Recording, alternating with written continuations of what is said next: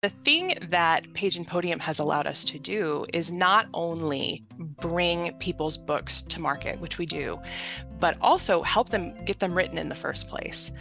Your zone of genius, may not be writing, and that's totally fine. We all have different things that we bring to the table. And what we have with Page and Podium is a whole group of book industry professionals who are there to help fill in the gaps on the places where people may not be successful in publishing their book. You're listening to the Woman of Value podcast. You are about to hear the story of a woman who is following her dreams and passions and creating positive change in the world. My guest today is Amanda Edgar. She is an award-winning author and the CEO of Page and Podium Press, a publishing house that offers coaching, writing, and publishing services to self-defined leaders of all types: political leaders, industry and thought leaders, and community leaders. Her company focuses on projects that inspire leaders to take action, to build their communities, and to fearlessly shape society for a better tomorrow. I love that. Welcome to the podcast, Amanda. Thank you so much for having me, Sandy. What does a woman of value mean to you? Well, I love this as an opening question because it made me think. So the thing that is so important to me when we're thinking about value is, of course, we all have inherent value just as human people. But I think where that gets dropped so often, especially with women, is in understanding our own value. And that has really been a theme in my journey, is just thinking about how we, throughout the course of our lives, will go in and out of these periods where we feel really comfortable embracing who we are and what we bring to the table.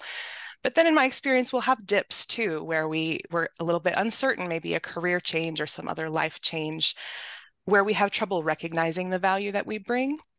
So what I would say is, I think a woman of value is everyone. It's just we sometimes maybe wouldn't identify ourselves that way.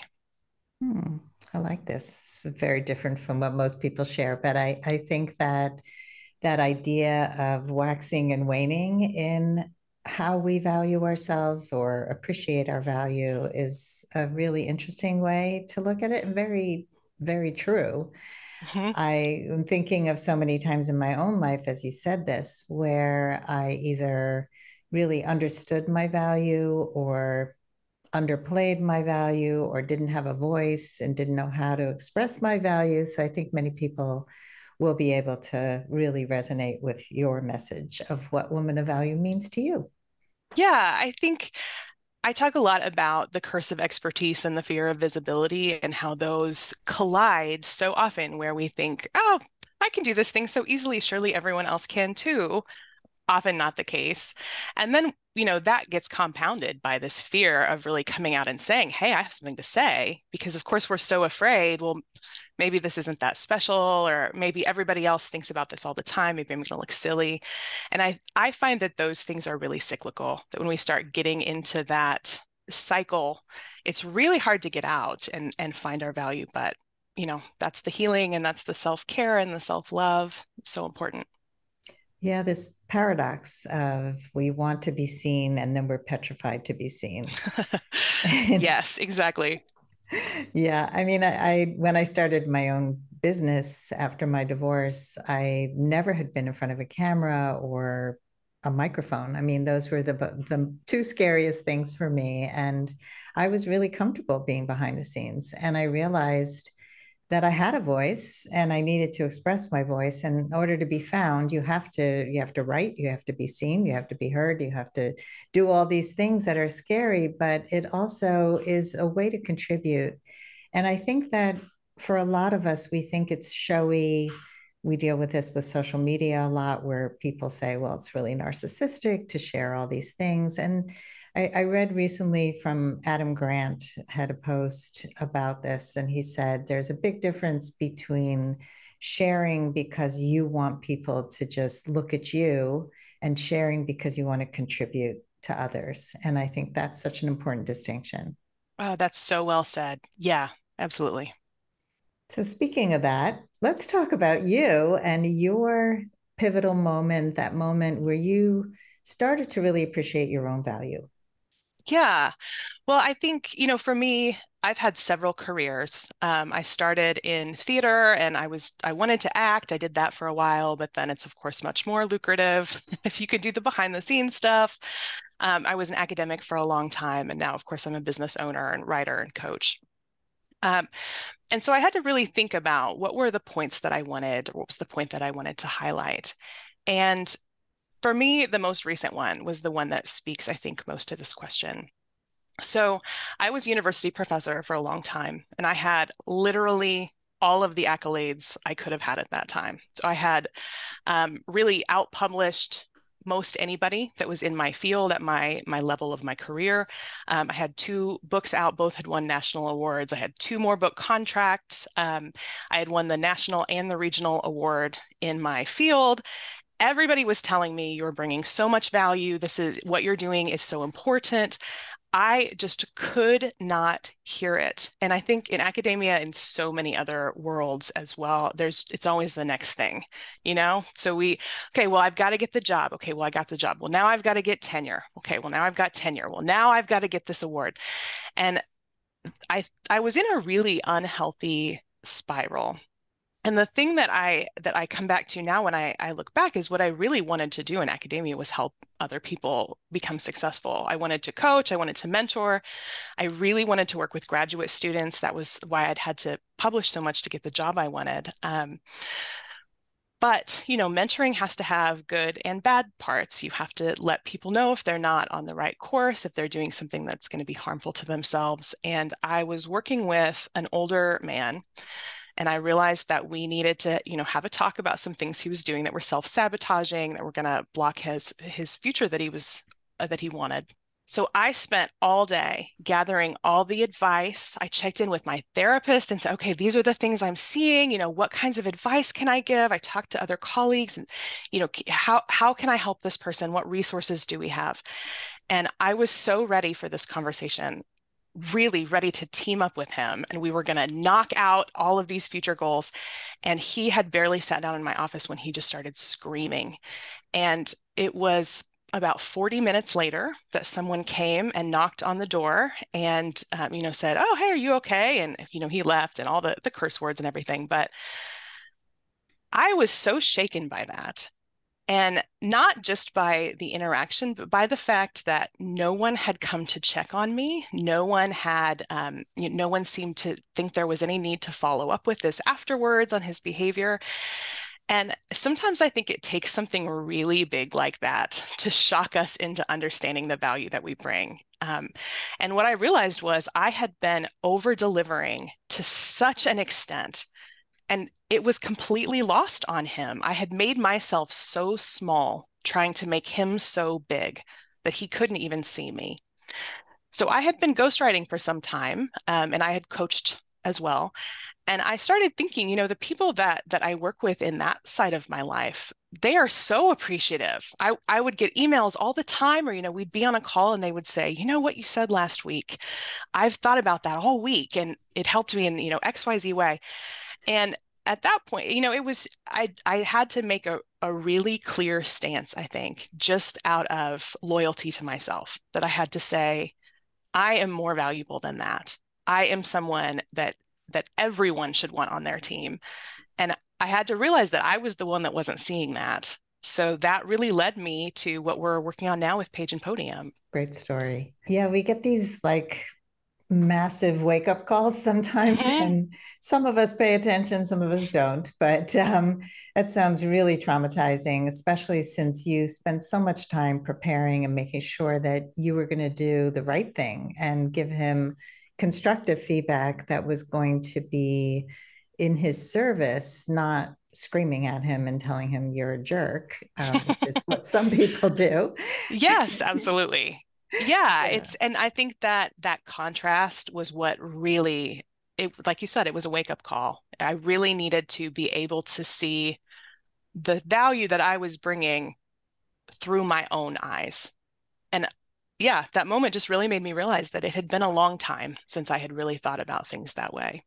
Yeah, and it's easy to be in a space where you're underappreciated and over delivering. I think that's also very common for us women who are brought up to over deliver, overdo, and not be appreciated. And we kind of go through life, unless we really make a change, it's easy to stay there and just think that's our duty. That's the way it is. And it's not going to get any better. But you were courageous enough to say, I need to make a change. I'm more valuable than my old career, and doing this is not working anymore. I want to be valued like the ghostwriters value me. So take us to what happened next in your career. Well, yeah, and I want to say too that I think one of the takeaways that I have from this over delivering and being underappreciated is that it is a cycle as well. Because I think when we position our value as outside of ourselves, we will chase it forever. And I had been working with one of my very first clients that I ghostwrote her book, and then she's published it. And she is a career consultant who had left a career because she was in a toxic workplace and a terrible environment. So I'd written her book with her. And one of my favorite parts about this job is that I get to learn all these brilliant things from the authors that I work with before anybody else ever gets to read the book. And she had said something to me that has stuck with me. And she said, they will let you die trying to change them. And that we will be in these toxic places, but we see it as our responsibility to heal them, or our responsibility, our political alignment, that we have to make this a more hospitable place or a kinder place. And sometimes you just can't. Sometimes the place is what it is, and the people are what they are. And the only thing that you can do is run. That's such a good point. I'm working with a woman right now in her dating and relationship part of her life, and she just had a work experience that was a wake up call for her. She had been working so hard all year.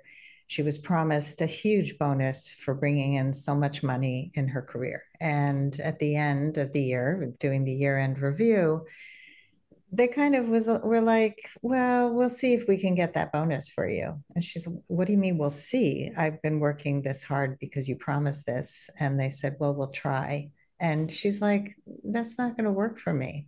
So it was a wake up call for her to pay attention to the fact that this company really wasn't looking for her out for her best interest. And also, she had other dreams that she wanted to get to. And this was sort of that catalyst that, oh, well, I'm not going to get my needs met here. I've made good money so far in my life. And now I have this security to go off and do what I really want to do. And for a lot of people, they need that. They need that push, that kick in the pants, that you can't change a company that from the top down, it's dysfunctional. They don't care. They care more about the bottom line than they care about people. Yeah, absolutely. I love that story. She followed her dreams. Yeah. Yes. So we're going to work on that in the coming year, taking those steps to get her to have that dream come true. Yeah, And that's amazing. often there isn't that security that people are looking for. And sort of can compare that to leaving my marriage. I did not have a job yet. I had a lot of little jobs. I had just started certification and coaching, and I knew that somehow I was going to make it. I didn't know how. It took a long time, but I kept following the right path. And because this career was so important to me, that I just did everything in my power to get the support I needed and to keep going when other people would have given up. So tell us about how you made your career happen, because this is a big pivot for you. Yes. Well, it's interesting. In some ways, my previous career really set me up for this job. So we had a company called DAS Author Services. And recently, I guess just about 6 months ago, at this point, we rebranded. And so our company is called Page and Podium Press. And as you said in the intro, we work with all kinds of leaders. And the important part to me about setting out on this path is I have seen so many people that were just like me, that had everything going for them, had so many amazing ideas, fresh perspectives to bring to the world, but really just felt like the best they could do was kind of prop up other people, make themselves, like I said, make themselves very, very small so that other people could shine. And the thing that Page and Podium has allowed us to do is not only bring people's books to market, which we do, but also help them get them written in the first place. Your zone of genius, may not be writing, and that's totally fine. We all have different things that we bring to the table. And what we have with Page and Podium is a whole group of book industry professionals. We have writers, editors, designers, marketers who are there to help fill in the gaps on the places where people may not be successful in publishing their book. And to me, that is such a perfect translation of what I was trying to do in my last job. I was trying to prop people up and I was trying to lift them up. And in academia, there is a real sense of, wanting to do everything yourself. Not only in academia, but there's a real sense that if you bring on team members, if you bring on support, then you are somehow lesser, that really we should be on our own. And the message of Page and Podium is not only is that not going to serve you, you're not going to get the results that you want, but it also is not politically aligned with what most of the leaders I talk to even really want. It's just so hard to see in ourselves that we need that support the way that we would encourage other people to get that kind of support. Yeah. So the people who are propping up others are now propping themselves up with the right support. That's right. And That's it's right. an important message. Support is something that, again, we were taught, do it yourself or don't ask, it's too vulnerable, right? To ask somebody to actually help you means that maybe you're too weak or Mm-hmm. incapable.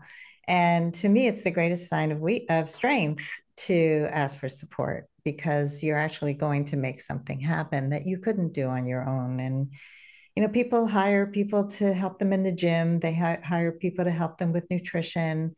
But asking for help around these kinds of vulnerable areas can be really scary for people. And yet, a lot of people say, oh, I should write a book. And then they never do. So you're taking these dreams and making them realities, which is beautiful.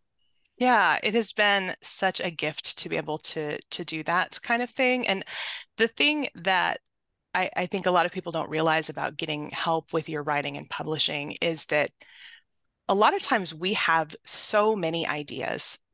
And to us, it's, oh, I've got 16 books. And people say that to me all the time. Oh, I've probably got 5 or 6 books. And oftentimes when we work through what are the stories and what are the things that brought you to this knowledge and how did you crystallize this idea? Oftentimes it's not. It's one very rich book that has a core theme where we can pull in all of these different insights in a way that feels so genuine and authentic to the person that the help really disappears into the product and it really becomes this amazing team effort to help more people than that person ever could have helped on their own. Yeah, I agree with that. And I think also it is hard to distill what is the theme of your life. What are those common themes? And when I first started writing and speaking, I would include a million different things and really have a hard time with that part where it all felt connected. It all felt like it was part of the same thing, but you have to pull out, what are you really writing about? What are you really talking about? And find those pain points that we have addressed in our lives, really. And to, if you're writing a self-help book or a memoir, writing about your own process, it's just important to get somebody to help you to distill that, because it is hard for us to see on our own. Yeah, that's exactly right.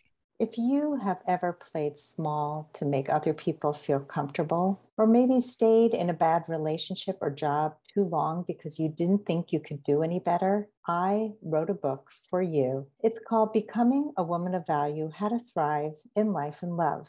Each of the 30 chapters contains a life lesson, a story, and an exercise to bring you closer to reaching your full potential. Becoming a Woman of Value is available on Amazon in paperback and Kindle. you've got this new company, a new pivot, and a new kind of focus. What's your 5-year plan or vision? So the big expansions that we're making right now is bringing on more people that can help support our authors. So we just made a really exciting hire with a woman who she's a fiction writer actually by trade, but has been working with us on memoir for a long time.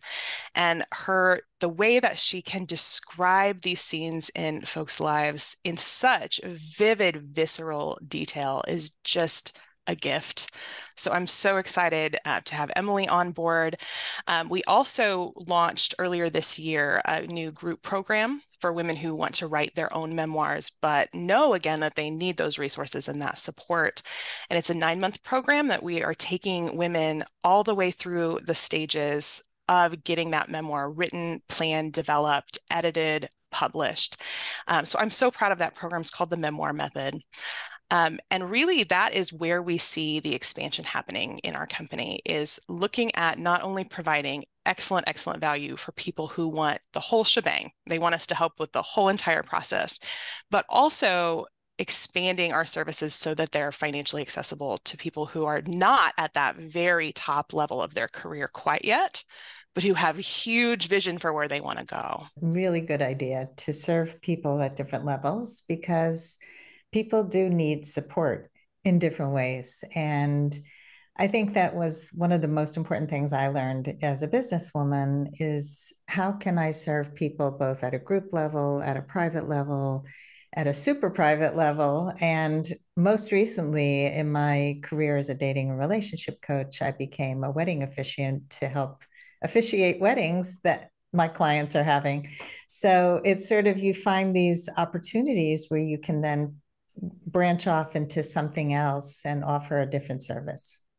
What an amazing gift to have someone that you know so well that has walked you through the process, officiate the wedding. I love that. I'm so excited. Well, and it combines my new skills at public speaking, writing, and as a dating coach, having worked with this person and helped her overcome a lot of obstacles to get to where she is today with this guy, it would never have happened. I can guarantee you that she was so closed off. This particular Mm. woman was told by her therapist that she was probably asexual because she wasn't attracted to anybody. And I was like, how about we do a different approach here? Let's just see before we make that decision. Yes, let's assess some stuff.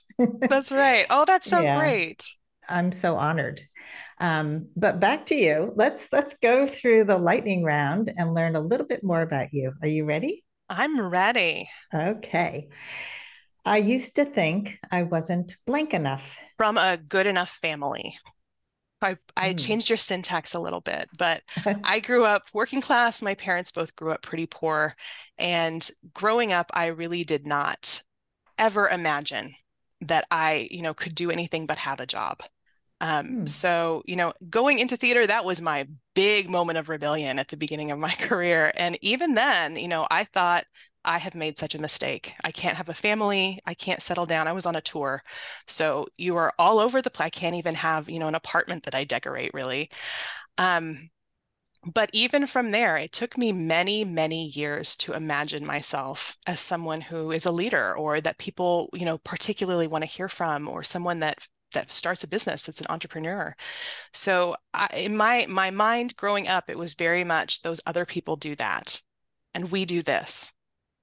And that was a real barrier to overcome. I think I probably am still overcoming it. Yeah. It's really interesting, the good enough family. I appreciate you bringing that to us today because I think so many can relate to that too. I often look at people in theater, now that you mentioned theater, and people, actors who are huge stars today, but they come from very humble beginnings. And it's good to see that. It's good to see people who have overcome limiting beliefs, overcome the beliefs of sometimes of family who say, just stick to something safe. Don't do something that's risky. And the client I was talking about before, her family wanted her to stay in a safe profession and make good money. And that's fine for a while. But if you have dreams then you have to work through those limiting beliefs or, whatever belief you're coming to the table with. Yeah, the phrase that I heard growing up was you're getting above your raisin. Oh, Meaning, the level at which you've been raised, you should not be, thinking that you're better than that. And the nuance of that is, of course, I'm not better. No one's better than anybody else. We're all valuable people, but your dreams and aspirations are not limited to what your parents, dreams and aspirations were. And credit to my incredible parents who pushed back on that phrase every single time it came up. But, these are really powerful seeds that get planted in our psyches. So, yeah, absolutely limiting beliefs. yeah. When you said raisin, I was thinking of a dried up grape. Like, interesting. You're above your dried up grape. It is a very I grew up working class in the Midwest, and it is the folksiest phrase that stands out to me. So yeah, I don't blame you for hearing it that way for sure. It was a new one for me, but I mean, we could always find a metaphor in a raisin also. That's true. That is true. Just put it in some water and it gets all plump, just like your life. And I love that. uh, so, next question. What was the number one thing holding you back from becoming a woman of value? The number one thing that was holding me back was thinking that my only value was in being service to others. And it's tricky because I do think that part of my value and part of the reason I'm on this earth is to help prop other people up and help them articulate who they are and what they want to say. But that is not my only value. And I think that part of what I have struggled with for so long is thinking that the only value and the only affirmation of my worth has to come from other people. Yeah, I think that's also so relatable. Something that really shifted for me in that regard was getting paid a lot of money for my value by the people who valued what I was offering. I think that when we offer value to people who don't appreciate, then it becomes very self defeating. Giving advice to people who don't want to hear it. Something I started doing with my children was saying, I have a lot of tools I could share with you. Let me know if you're ready. Because again, we're exhausted from overperforming, overgiving, overdoing. But when you are hired and somebody appreciates, then the value you give in being of service is appreciated so much. That's exactly right. I love how you phrased that too, offering things to people who don't value us, because that sometimes you have to just stop and say, you know what, maybe my revenue is going to be a little bit lower this month, and that is just going to have to be okay, because what I'm not going to do is start cutting my value down just to hit that bottom line and end up working with a lot of people that are feeding those negative feelings of self-worth into me. I Yes, only want to be with people that we can pour into each other and uplift each other and value each other.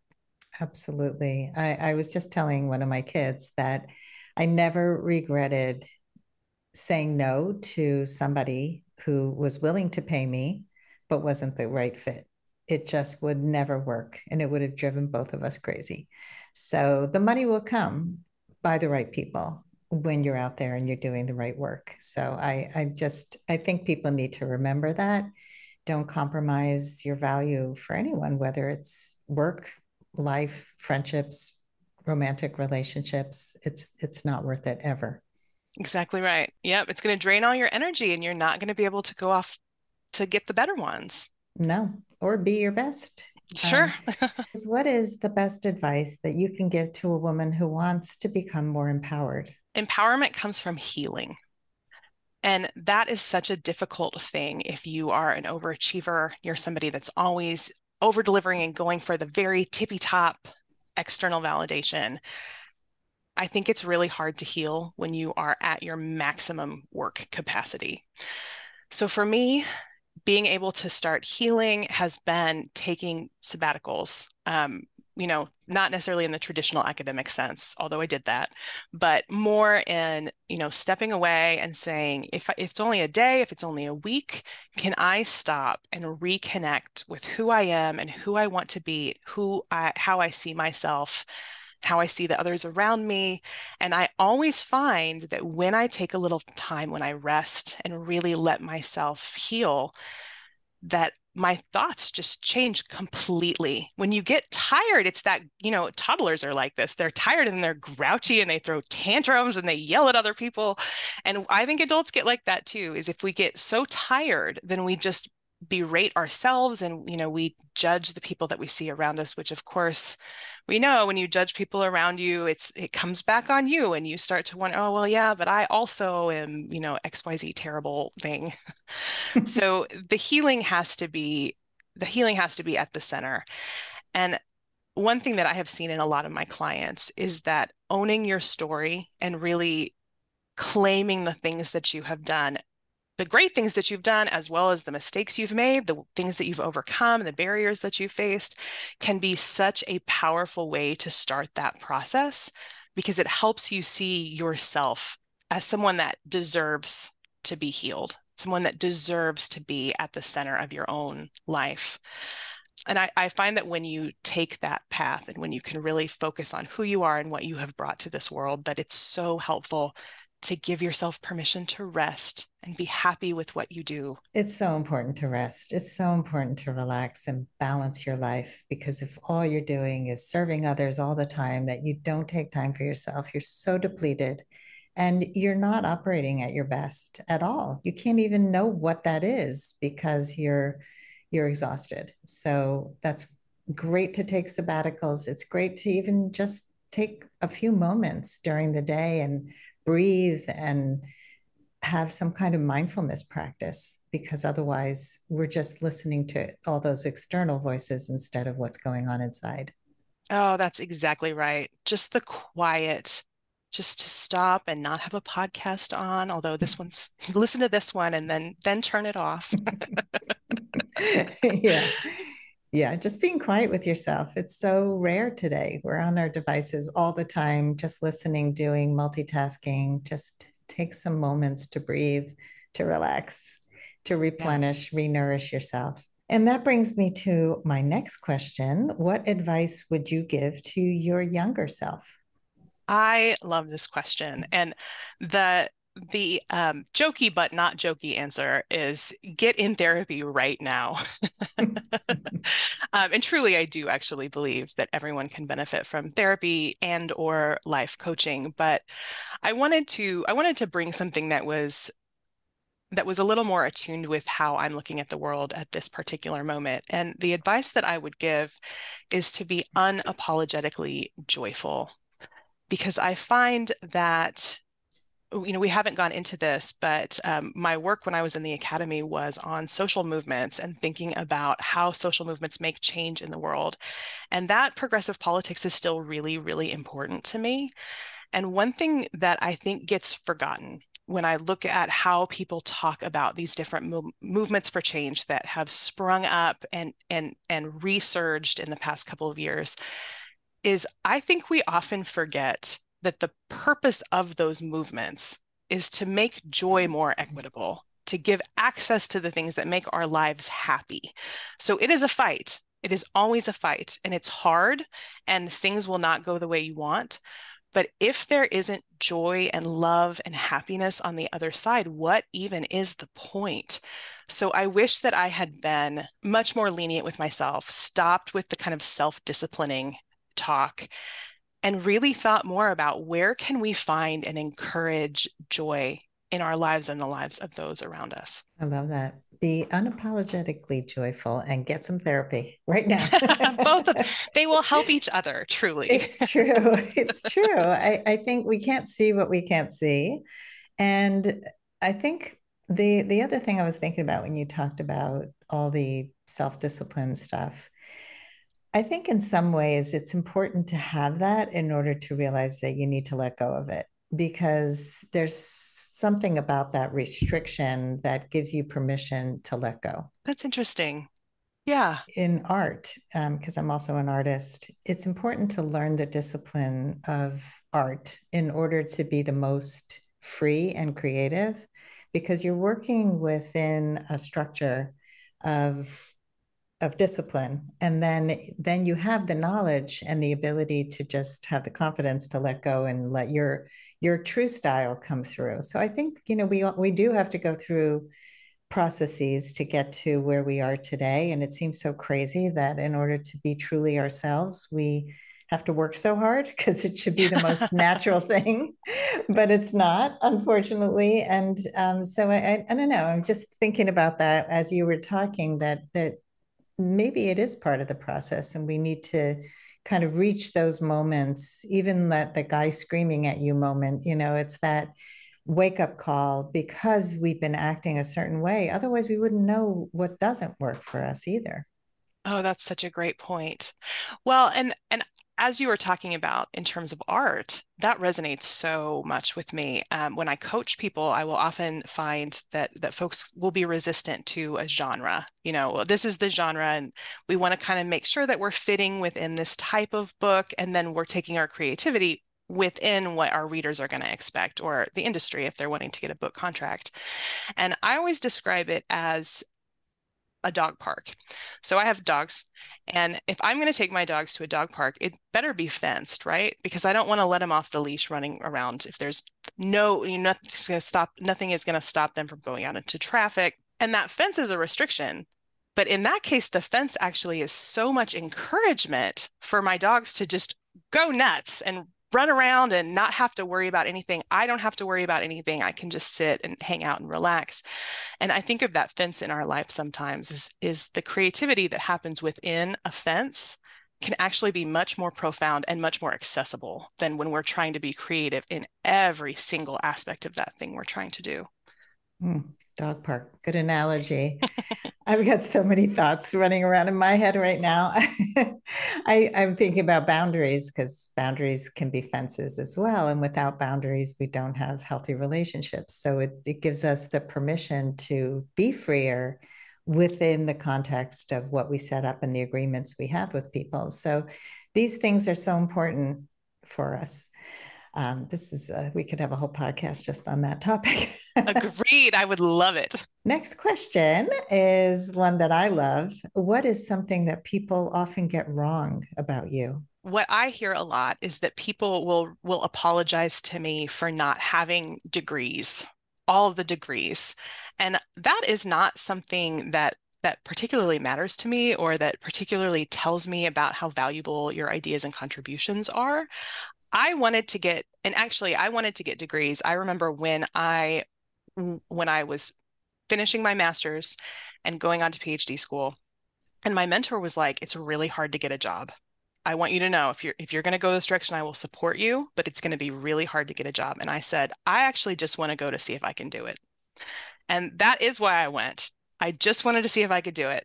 And I could have just as easily gone a different way and had just as much valuable information to share. So a lot of times people will interpret kind of my background as believing that only if you have gone full tilt into academia, all the degrees, do I think that you are a valuable person and you have stuff to share. And that is absolutely not true at all. I couldn't agree more with that. This is something I fight with people about in the dating world, where they're looking for somebody with high degrees, and they think that equals intelligence and, excitement, interest. It's really not an indication of relational skills, for sure.